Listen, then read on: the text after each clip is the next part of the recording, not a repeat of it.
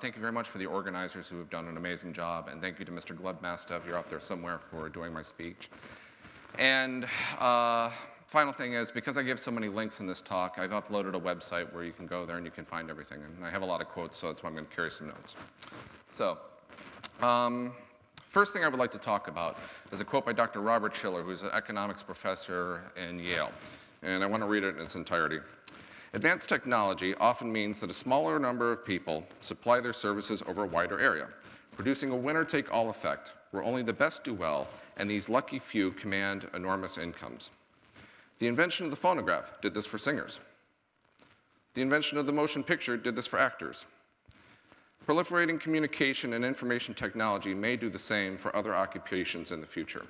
There is absolutely no may in that last sentence. The way that we use information technology and the exponential growth of information has changed. It's been going on for about a century now, and it will continue to grow. So basically, shift happens. And also, good ideas spread out with talks like TED. Now, when I was first asked to give this talk, I thought, what the hell? It can't be that difficult. Talk about something I've been doing for 20-some years now. Hate to admit that. But the more that I looked at this situation, the more I realized I am more like Homer Simpson than I care to admit. And trust me, that hurt. So the first thing that I thought of is doing something like statistics or probability, but Hans Rosling and Tim Hartford of the BBC show More or Less. Okay, now there's a fantastic quote of leadership that I'd like to give. When you meet your superiors, acknowledge them, respect them, then put your tail between your legs and run as fast as possible before they see you.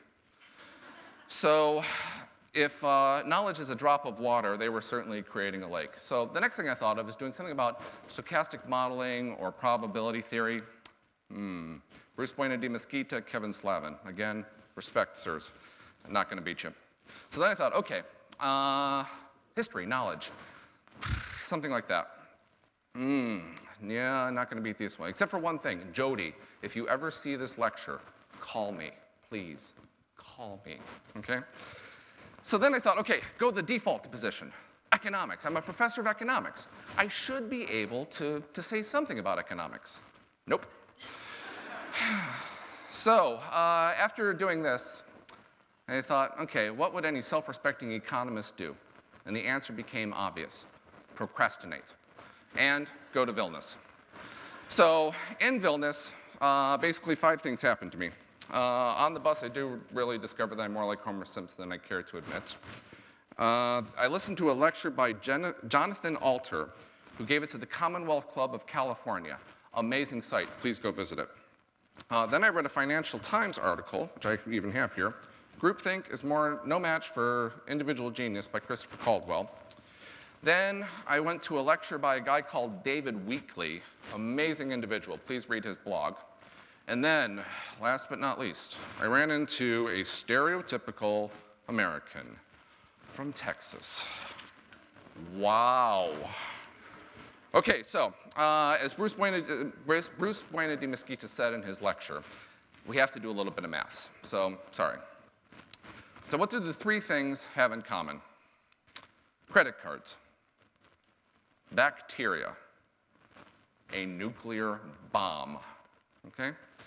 The 3 things are all exponential functions. Now, the interesting thing about an exponential function is it is a change in the function with respect to time that is measured as a percentage change, not a constant change, a percentage change. So rather than look at a formula, let's look at an example. World population.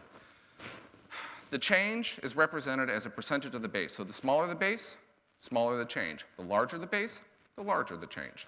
So what we see is things start off slow, but then as they go and the base gets bigger, you see this exponential growth exploding. Now the interesting thing is, because it's a constant change of percentage, I can choose anywhere along this curve, blow it up, and the curve looks exactly the same.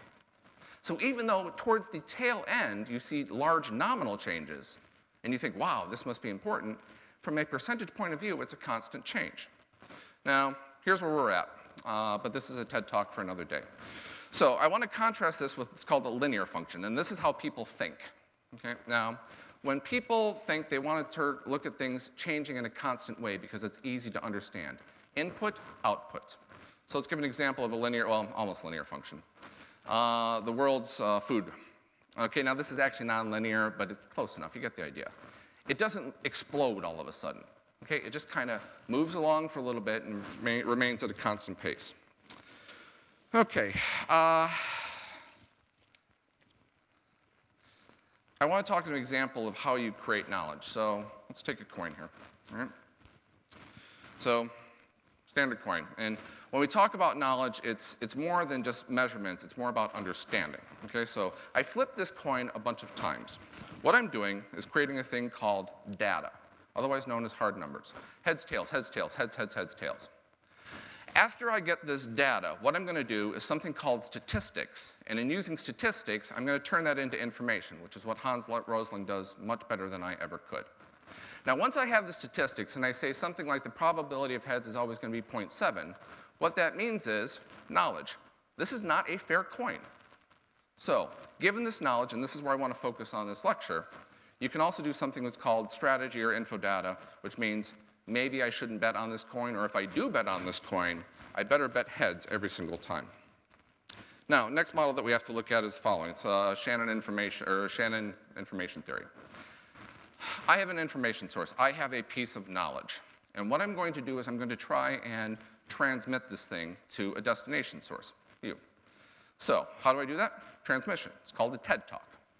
Now, in order to do this, I have to encode the idea that I have in my mind. Okay, now unfortunately, because I'm a bit of an idiot, it has to be English. My language skills are terrible. So I encode this into English, and I transmit this. Now, there's always going to be noise whenever I transmit this signal. And because there's always going to be noise when I transmit this signal, it's not going to be a clean signal. It never will be. You get the information, you decode it, and hopefully, the destination, you, has some piece of knowledge in their brain that is somewhat similar to what I'm thinking. But because signal-to-noise signal-to-noise ratio is always a constant, it is a mathematical impossibility for that to be true. So because it's a mathematical impossibility, what that means is we have evolution. So we have idea evolution. We have mutation. My idea goes to you.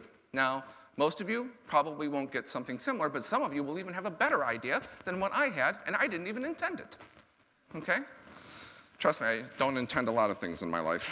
All right, so this has an effect. It's called the knowledge effect. And the knowledge effect basically goes something like this. People are like neurons.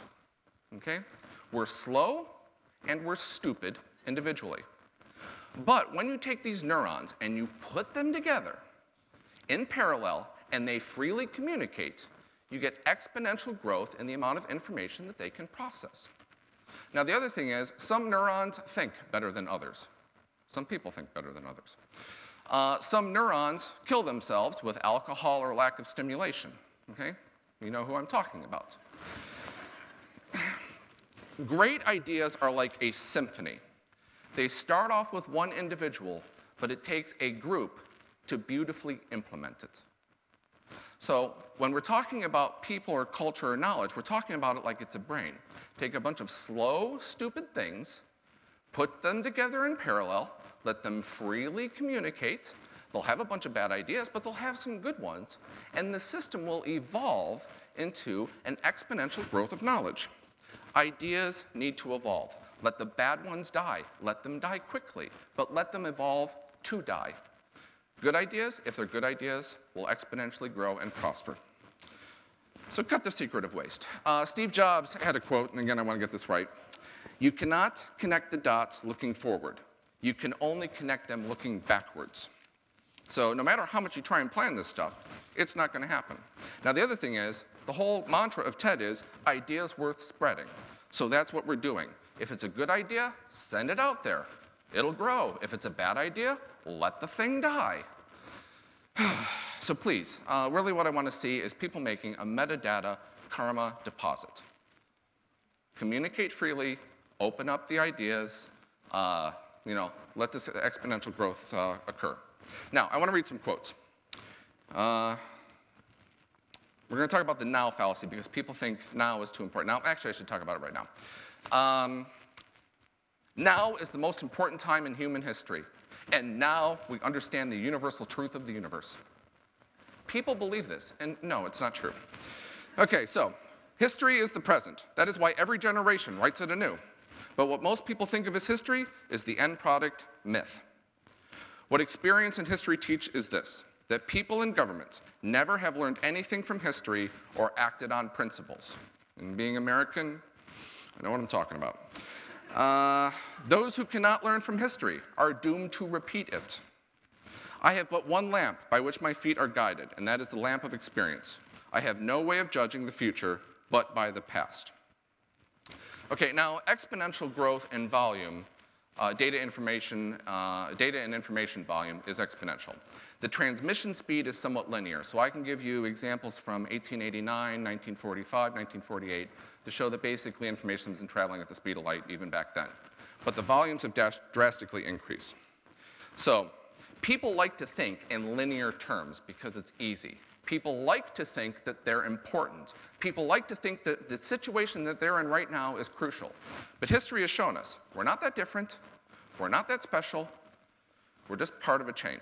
Now, people like to obfuscate the truth, and they like to take complexity and just wrap it all in there to make them seem like they really know something. This is called the expert effect. Okay, so anytime you hear the words, trust me, I'm an expert, you should get very nervous, okay? Now, another quote that I like to give. Beware of emotional arguments and opinions of pompous experts. Well-meaning zealots of unquestionable or questionable allegiance undermine freedom of knowledge transfer. So, when people come up and they say, trust me, I'm an expert, I will tell you what the truth is. No, they probably won't. Carl Sagan said it best. Extraordinary claims require extraordinary evidence. So, a person cannot say they're an expert. What they have to do is be perceived by other people to be an expert. If you cannot quantitatively show why you're an expert, people should not listen to you, nor should they believe you. Even experts have to justify their opinions with data and logic. Period. End of discussion. We have a number of mystics and idiots out there who truly believe that subjective opinion is stronger and more beneficial than objective reality. We have to stop that. So what we need is people to believe more in data and information, logic, ideas, objective reality, yourself. You need to believe more in yourself, but be your worst critic. Any idea that you get, attack in every way that you possibly can to say, is this a good idea? If you can convince yourself it's a good idea, spread it out there and see if it lives. Whenever people talk about subjective opinion, belief, faith, doctrine, dogma, proprietary systems, tradition, get extremely concerned about what they're doing, they are probably wrong. Okay, now just because you have an idea doesn't mean that you've actually done something with it. So communication and execution are the key. If you have an idea and if you have not communicated or executed it, that is called a dream. Okay? So don't have dreams, have knowledge. So a couple of things I want to see. 2 eyes, 2 ears, 1 mouth. Use them in that order and that proportion. Change your social contract. Stop keeping everything so secret, okay? Open it up. Share the information, share the ideas. Make bold and persistent experimentations in your life. Challenge your worldviews as to how you think about things. Dare to be wrong. Admit that you're wrong, and be as wrong as possible.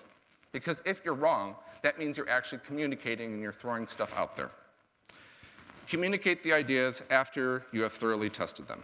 Okay, so how do you create knowledge? We talked a little bit earlier about how that is going to occur when you go through the data and the statistics, et cetera.